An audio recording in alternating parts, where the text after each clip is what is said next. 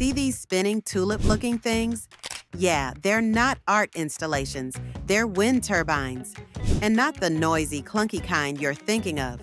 These are flower turbines, small, sleek, and almost whisper quiet. The guy behind this, Dr. Daniel Farr.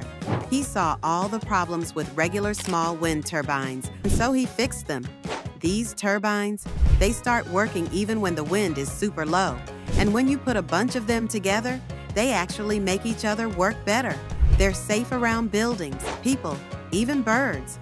So you can put them on rooftops, near homes, schools, wherever.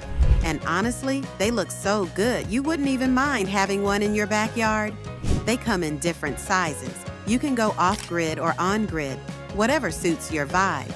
Bottom line, flower turbines make clean energy cool, quiet, and kind of beautiful.